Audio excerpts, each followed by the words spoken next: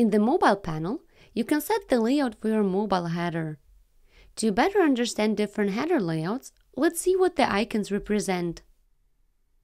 The thick line that you see on the left is the logo, as well as the logo mobile position. The thin line is the navbar menu, and all the modules published in the navbar mobile position. And the search icon represents the header menu, as well as all the modules published in the header mobile position.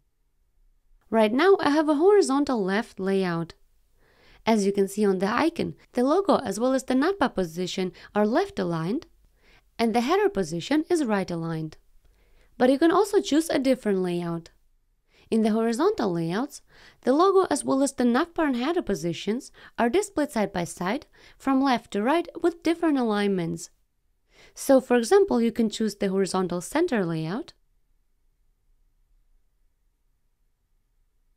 horizontal right,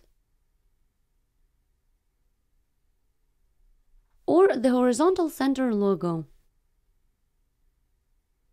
In our case, let's select the horizontal center layout.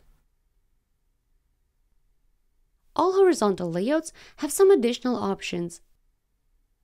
You can enable or disable the transparent header on mobile devices, and remove the left logo padding for layouts where the logo is positioned on the left. This is useful, for example, for logos with a colored background.